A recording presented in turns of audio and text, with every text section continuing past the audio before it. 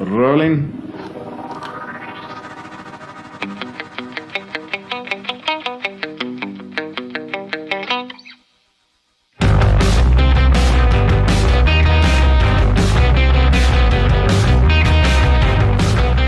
What up?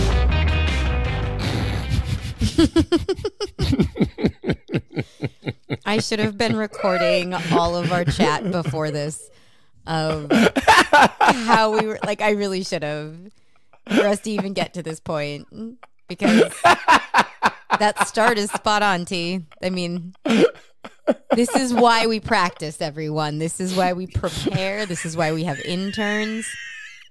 We do it for you, the listeners. That was our third take. Yes, a charm indeed, a charm. All the preparation led to this. But I will congratulate you because through this entire moment, you didn't use any profanity. I thought about it. With this week's topic. I did. I thought about lighting it up right off the bat. But maybe a challenge has been put on the table, which 100% I do not believe that you can meet. And what might that challenge be, Dick? Okay.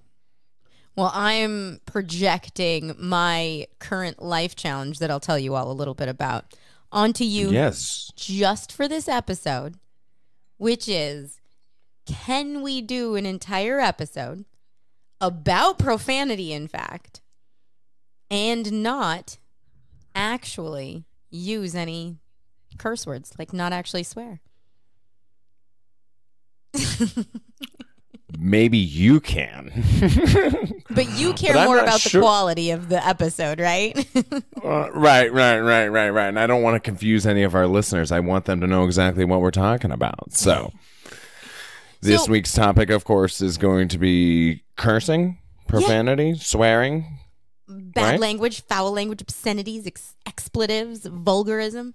So many words. Four-letter words. Four-letter words, right? We can spell. And your challenge is to discuss this without using any of those. And this stems from a challenge that has been posed to you in your personal life, you said? Yeah. Well, just my whole life at this point.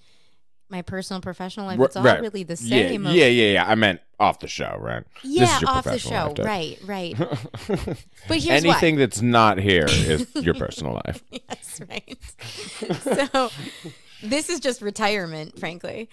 Nice. So, yeah, let me tell you a little bit about this, right? I think our listeners know us pretty well, which is we have never been shy with our use of colorful language. I don't even know why it's called colorful. Maybe we'll get into that. Maybe we won't. I'm not sure. But nonetheless, profanity, cursing, swear words, four-letter words. And every time we do that on this show, I know that, you know, as our one-man production crew, you have to label our episodes, you know, explicit and so on and so forth. We'll talk about that too. But I think we've had a couple episodes where you and I have almost gotten to the end of it and been like, wow, neither of us used the F word, or wow, we didn't swear through that whole thing. And the reason we're always surprised is because these words are standard in our vocabulary of anybody that knows us. And so maybe I was challenged recently in a really, really polite way. I'll say that, not a profane way. It was a very polite way that I was challenged. And this sounds fun. And suggested that I am more intelligent than that type of language when I use those words. And because I'm a very expressive person, and it is not difficult for those words to fly out of my mouth, usually in a very passionate way. And so it was suggested, hey, you like a good challenge. I do. Try communicating without using those words. And I really had to stop. And I didn't have to stop. I'm not going to lie. I like a good challenge. And I was like, screw you. I can do this. But as I started to actually think about the challenge and take it on and hear what was said to me, I still had a few doubts and questions. Like, my first response is always to be defensive. and be like, using these words doesn't make me less intelligent. In fact, I will find you 13 studies that show you it makes me more intelligent. And Bam. Thank you, Cleveland Clinic. Right? We were reading that one. And so I did want to have just a whole conversation about these words, why they have the connotation that they do, why we have to list our podcast as explicit when we use them, and maybe explore this challenge of mine and see where we come out at the other end. So to any of our listeners that are interested in this subject or care to follow us, you may find Dick on Twitter at I'm Dick Francisco. You may find me on Twitter at CTS Terry. You can find Dick on Instagram at the Dick Francisco, and you may find me on Instagram, Facebook, YouTube, Spotify, wherever podcasts are available by searching for the Catch This Guy podcast. Dick, where do you want to start? T, I want to know your relationship early on as a kid. Was swearing allowed in your house? It was not. It was highly frowned upon. Yeah, so no. So like as a kid being raised in a household that you weren't allowed to swear, did it kind of make you want to do it more? Absolutely. I remember a conversation when I was maybe 9 or 10. I was really into the word frickin'. And so I would use that all the time, and my friends are like, why are you swearing so much? I'm like, I'm saying frickin'. I'm not swearing. And you're an expressive person. So you don't say. when these words in particular that have this connotation that are considered swear words came into your vocabulary and you started using them, what was your relationship with those?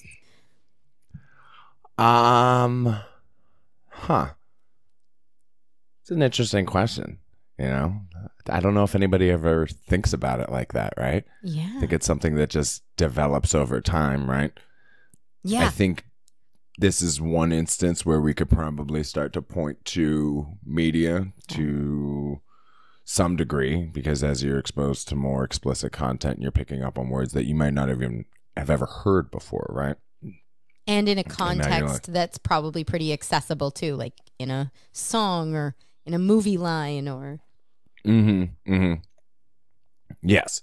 So when you're surrounded by people that don't speak like that, and then you begin to be exposed to people that do, you're like, oh, there's different ways of talking, right? Right. And so I guess for me, I just found what was more comfortable, because I can express myself a billion different ways. For example, the other day, my father's over helping me with the backsplash, and I cut a piece of tile and it didn't quite snap right.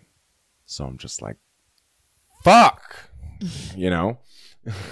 And so, Pretty sure you just lost the challenge, right? Well, twice, right? You didn't make it. You made it in a good 8 minutes. Not bad. Right. But anyway, while there's part of me that knows I could say nothing or perhaps express myself in a way similar to, hey, I'm really angry right now and I'd like to go, I don't know, break some glass or something, right? Or I could challenge myself to do what you're doing and say, what the F word, or what the fish sticks. Yeah. And to me, that's akin to saying www when it's really shorter to say World Wide Web, right? Like, what are we doing here? Let's just cut to the chase. You know, what would make you more comfortable, sir? Right. So I apologize, but that's the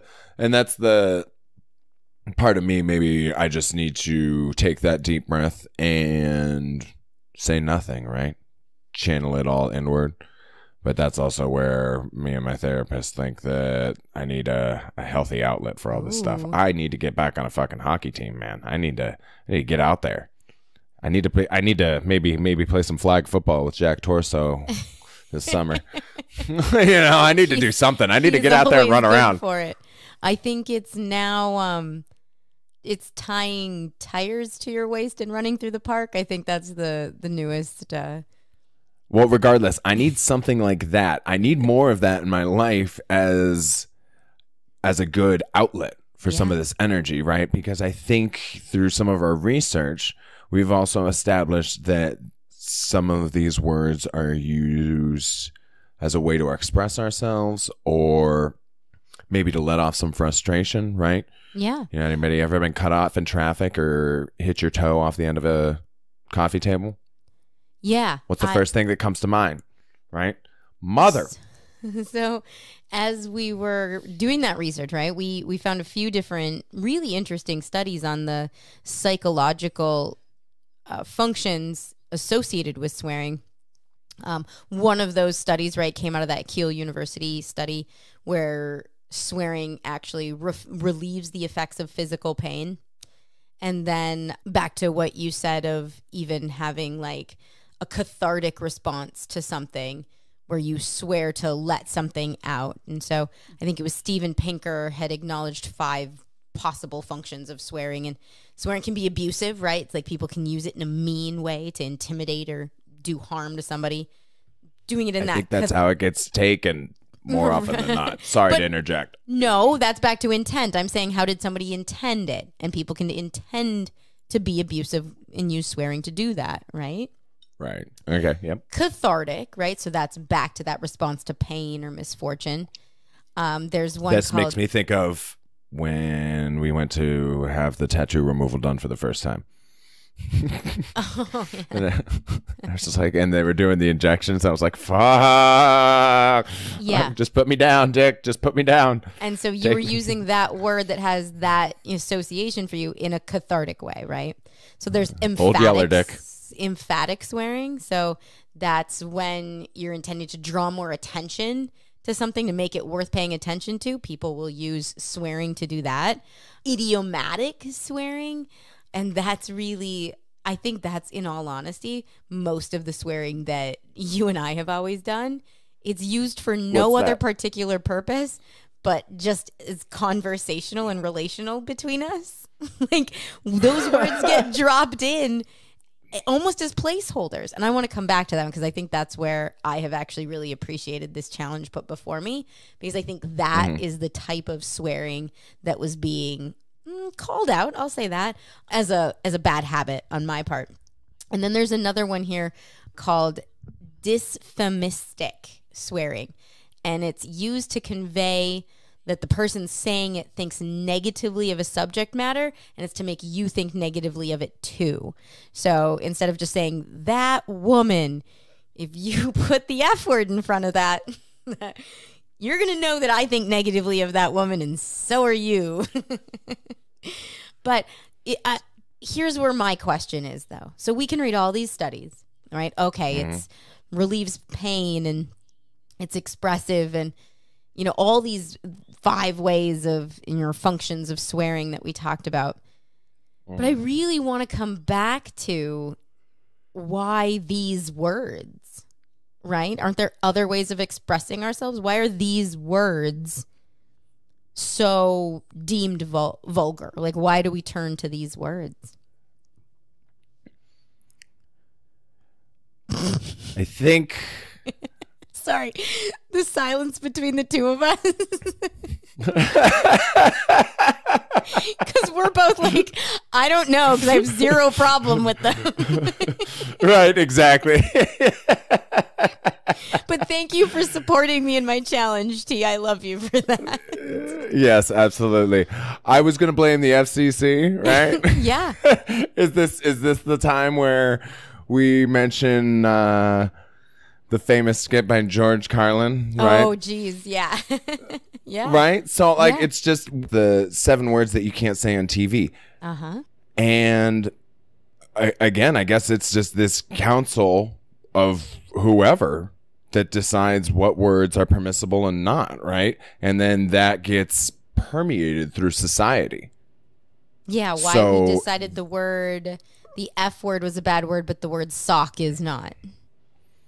Exactly. Okay. Yeah. So, and these people went ahead and I you know, whoever works at the FCC, I guess, I don't know, and then that gets associated with everything else because we all consume that media, right? Whether it be radio, whether it be television, now we have the internet, right. All those different things, right?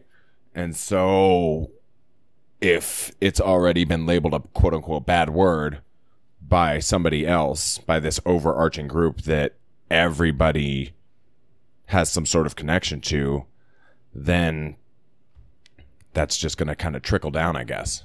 Yeah. Yeah. I think regardless then perhaps where the challenge is coming in for me then is less about the origin of these words, because we started looking that up too, right? And so I could say, okay, so these words are Germanic or Old French or British. Old English, yeah. Yeah, right. So when we start thinking about English words that are, bullocks and things that don't mean anything to us in our, language, but are an absolute swear in those languages, and vice versa, right? There's things that aren't a swear word to them but are to us. Mm-hmm. And it's more the intent, I think, in how they're used then and how intentional we are about communicating. And so I was reading here about recorded conversations. There was a study done about recorded conversations and taking average in a day a person, and I know we want to maybe refute this, but this study suggested that on an average day a person speaks roughly 80 to 90 unique words. So we say a lot of the same words. I'm notorious for repeating myself. And so I say, don't you hate it? I know, right? I'm just kidding. I'll stop. Edit half of those out. And in those words, so let's say it's a unique 80 to 90 words, and they're accurate in that count, about 0.5% to almost 1% of all of those words are curse words. And then in comparison, what makes up about 1% of our spoken words is first person plural pronouns. So the we, the us, the our. And so if you start thinking about how many words we say, 1% of those words are those filler words, we, us, our, versus like a connector word. And then it says on average about 0.5% are swear words. However, that usage can vary all the way up to 3.5% of the words. Love it. And I was like, well, I know who that is. That's T all day long. Outliers. Outliers. But if you think about that, 3.5%, and those are Love all it. unique words, you must know a lot of swear words. You're probably saying swear words that I didn't even know was a swear. Well, and that's the thing that was also found in that study too, right? From the Cleveland Clinic, is they're trying to connect intelligence and swearing. Right. And they discovered that people that had a broader vocabulary in general also knew more swear words. Yeah. I can So say that's they're like- probably very true. Right? So, and so I guess there's a lot of debate whether that is an accurate assessment of intelligence, right? But there's plenty of other studies that have kind of followed suit and looked into this more, per our research, right? Per all that research we've done. Well, and again, only because it's been super personal. This isn't the first time I've been challenged to not swear, but here's what I'll say. Back to intent. The last time I was challenged to put my colorful language in check, I didn't like the intent of the person that was telling me that. I didn't think that it was a justifiable reason that was being provided to me to challenge me in my language. And so it really did absolutely motivate me to go and pull up all of those studies. And one of them was also about how neurologists and psychologists over at UCLA doing Alzheimer's research had suggested that swearing was helping them differentiate between Alzheimer's and frontotemporal dementia. And that I think one of the neurologists in that study had noted that despite the loss of language due to the damage in language areas, patients were still often able to swear. And so they were doing a whole study on where swearing and the relationship with that from an expressive standpoint must have been coming from, because it was still allowing people to be expressive even when there had been damage to the language areas of their brain. So then it was suggested that maybe swearing is really important because we have to be able to express ourselves as humans, or at least it's really psychologically important.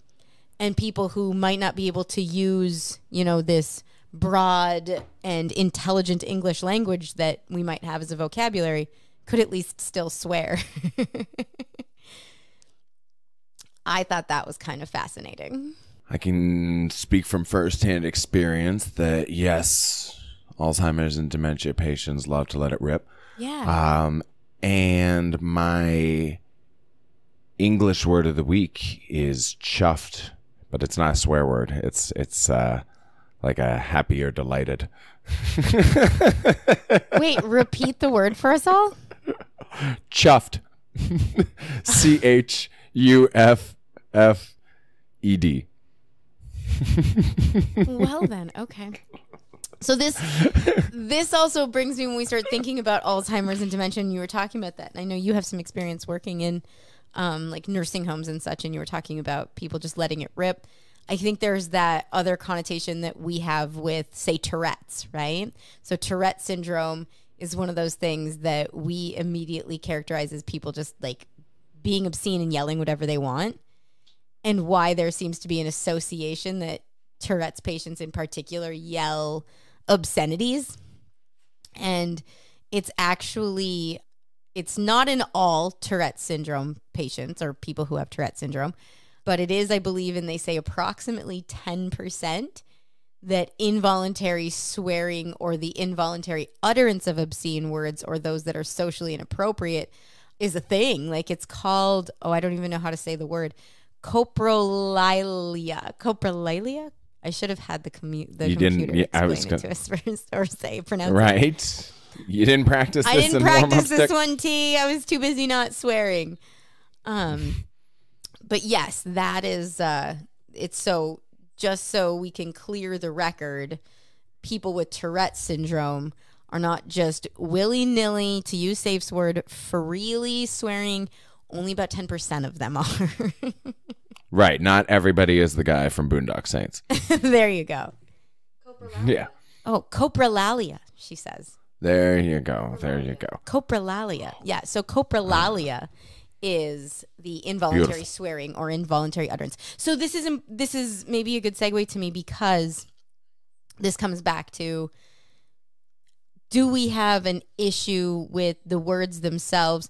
You know, like I think you and I have already talked about that we could talk about the origin. We could, beat it so far down to really these are just 4 more letters writing a word, and why is sock not a bad word, but, other words are. Well, and that's an instance of it right there, I mean, you just said we could beat it down. It's just like, I could beat it all day long, Dick. Right. And now some suddenly you just made that derogatory, didn't you? Right. And we also said that, right? There's exactly. Like all those words that, George Carlin reminded us that we're not allowed to use. And I know we have some other examples that have reminded us of words we're not allowed to use. And yet I could be even more offensive using words that are acceptable until I put them in a sentence together. And suddenly they are more terrible, right? Oh, they're the worst. They're the worst. But here's what I'll say to that. If I come back to the challenge upon me, the first time, or not the first time, but the last time I had been challenged to clean up my language, if you will, I said, right, I didn't feel like the motivation behind that ask or the intent behind that ask was something that I felt motivated by, because it really felt like it was for some maybe socialized reason that was restricting to me. And so that's where I came back to, these are all 4 letters. Don't tell me these words are any different. I have a huge vocabulary and I'm expressive and my blah, blah, blah, right? All those studies we talked about. So most recently, when it was brought to me as a challenge, and it was pretty specific that what I felt anyways was being suggested to me or being kind of pointed out was back to that idiomatic swearing. So using it for no other particular purpose other than filler words. I started thinking about that and going, they do just fly out of my mouth because I'm being unintentional. And for anyone who listened to our last podcast, we are committing ourselves most recently to being intentional in our actions. And I think use of words is another one of those things that we want to be intentional about how we communicate, because we care about our audiences. At least I do, T. I know you and I have a discrepancy there of, I care if our audience wants to hear us, and if that means I swear less, you might not care. I love what the fuck? I love the fans. I love the fans. My whole thing is just there's some things that we're going to discuss that are going to just turn some people off, right? Sure, yeah. And so in those instances, that's why we have hundreds of episodes. You know what I'm saying? Well, not hundreds, but we're 130 something, right? Yeah, exactly. That's why we talk about so many different things. There's a variety of things. If you don't like this episode, if you don't like me saying the word fuck on this episode or discussing the word shit, or you know what, Dick? I think my friends from Blink 182 actually said it best, and they were inspired by the late, great George Carlin. So I believe we've got some audio queued up from them. You mind just letting it rip for me? To our listeners, for anyone who needs to take a 1 minute break. This is for me. Yeah, disclaimer. If you want to take a 1 minute break from any profanity, you can just go ahead and skip past this part. But yeah, let it go. Shit, piss, fuck, cunt, cocksucker, motherfucker, tits, fart, turn, twat. Shit, piss, fuck, cunt, cocksucker, motherfucker, tits, fart, turn, twat. Cocksucker, motherfucker, tits, beautiful. Absolutely beautiful. It is kind of catchy. Cocksucker, motherfucker, tits, fart, twat. I fucked your mom. I fucked your mom. My dad and my mom too. Oh, is this thing on? So if any of that makes you right, I mean, right. So if any of that makes you feel uncomfortable, it's like, again, why does it make you feel uncomfortable? So I think that's people a good conversation, but I think it's less about uncomfortability. I mean, I want everyone to feel uncomfortable at some point, right? Well, and that's why we do this, is to try to get you to think outside of the box that you're presented every single day, right? We're inspiring you to reach higher here, people. I will say that back to the challenge that was presented to me was actually to get me out of my box too, right? Because my box was pretty standardized in the, I know when it's socially unacceptable, say in my professional setting, to not be swearing. I know when it's also very socially acceptable and expected of me. And I don't think I'm here to say that there's no situation that utilizing that language that is part of my vast vocabulary is wrong or unnecessary. I think it's more about being intentional because, again, I don't want Alzheimer's or dementia. But if I get either of them, I definitely want to have some words where I can still express myself when the rest of my language goes away. That's right where I'm at, too. I'm fried, baby. So we're just prepping for the fact that we could lose language areas in our brain, right? Exactly. So if I can only communicate to you through I think they have 10 words on that song. I think they threw in a few extra just for the catchiness. But if that's all I can express to you, then it's like Morse code or like some sort of sign language, like this is it. You got to break the code. This is all this guy's got left. This is all he's got left. But even at that point, then that feels more intelligent as a challenge in and of itself than that idiomatic swearing that is lazy, that is unintentional, that doesn't make us think or be thoughtful. So when I use those words now, which again, back to that challenge, my intent is not to. And so being intentional, have there been moments though where one, I've completely slipped up and done it? Yeah. And that's usually either cathartic or emphatic when I'm saying it, but not, and I'm forgiving of myself for it. But there's also going to be those times where those words do have context. And I'd much rather be using those words when they do have context and are powerful and are intentional and do convey the message that needs to be conveyed. Because I kind of think I was missing that by being so idiomatic in my swearing that everyone was just so used to the F word coming out every other word. It kind of gets lost then. Yeah. Well, that's where I was thinking about. So this person challenged you to not swear, right? And so that makes me think, what if you were to challenge them oppositely, not to swear more, but to understand that there are instances where it is definitely the preferred nomenclature. Oh, right? sure. Yeah.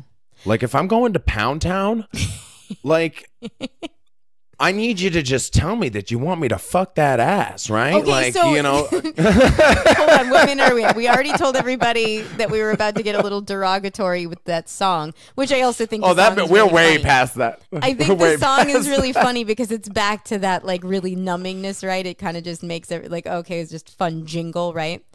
But no, back to when Jingle. They also have a song called "Fuck a Dog" for anybody that's okay.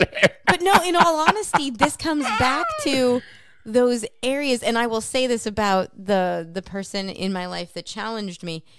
It is by no means that the challenge came from someone who doesn't have a similar struggle. Well, I think my usage was far more prevalent. Right. It's a mutual challenge. I understand. It was a mutual challenge. He and I both did. But I will also say that, because I think it's an interesting challenge, but I'll also say that where I've probably struggled the most, but nonetheless, struggle is good and the challenge has been good, has been in those intimate settings that you were referencing where my first response is to use particular words in those situations. And I've found myself being incredibly thoughtful even then. And I can't hate on that. It doesn't mean that the words don't come out of my mouth. Put your penis in my anus. Yeah. Dick. Okay. But at least I'm being thoughtful in those moments. And so I am not telling you what words come out of my mouth during that period of time. But I will say that perhaps those words have a context that is appropriate during intimate settings. Oh my God. Oh, the day that I fucking hear that in bed. Okay.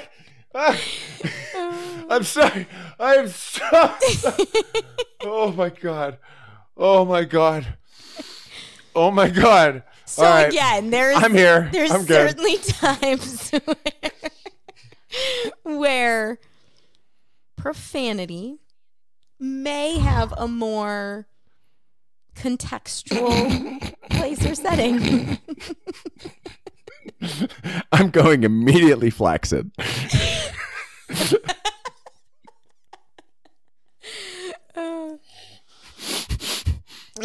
So, oh my God. Oh my God. Back to intentionality. I was just sharing my thought process in that moment. I'm like, well, technically I don't say those words anymore, but I really want to say those words. And I would suggest that in that situation, they're very cathartic and emphatic. Definitely not idiomatic by any means. Oh, no. Yeah. And that's what I was going to say. I feel like I'm more on the emphatic end of things. Yes, I mean, obviously, definitely idiomatic as well, but I love just screaming. I just love screaming fuck. And that is why, well, here.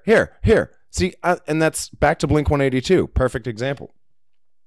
When I went to see them in, I believe it was 2016. Yeah. They're playing with A Day to Remember. And they come out playing the song Feeling This, right? And as the curtain drops, in flames behind Travis Barker, one letter at a time. Yeah. F-U-C-K. So they're playing the song while the word fuck is in flames behind them, right? Right. So I'm out here screaming it. They've got it in flames. Travis Barker, anytime he posts on his Instagram from his like house studio, I guess it is. I don't know I don't know his house layout or whatever, but you can see it. He has it behind him. He has the letters behind him. He kept them. So they're in it. Yeah. Sure anytime. that those weren't just an acronym for something like friend you can keep. Because no, because I can keep, only that doesn't spell the right word. Exactly. Yeah. What are we using? Were we 12? No, that's a Victoria Monet song. I encourage everyone to listen to terrible. it. It's a great song. Oh, it's a fantastic song. Stop. Well, you know, pick your poison. That's true. I challenged you to watch your language, and so instead, okay. So I think that's been my conclusion after this exploration of profanity and really intaking this challenge in every moment, intimate or otherwise. If nothing else, I'm putting a lot of thought into it always. Has been just being more lick my intentional grundle about what comes out of my mouth, and therefore more intelligible, I think.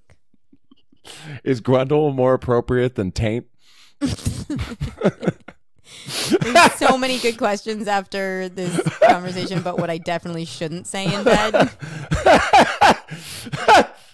I'm taking notes. I'm taking notes. What is the least sexy thing I can say? Clearly. Wow, that is fantastic. But no, I think this is the beauty of language, and these conversations is definitely going, okay, well, the challenge itself might have had us both looking at each other and going, nah, F that. I think it has definitely put me in a headspace to be very thoughtful about when I do swear at you. So just know, when I do swear at you, I'm going to mother effing mean it. Well, I thoroughly expect that next time I see you. So it doesn't, whatever. It's going to happen. Not going to surprise me, yeah. No surprises there. Well, T, I want to say thank you to you for entertaining my challenge and this conversation about profanity.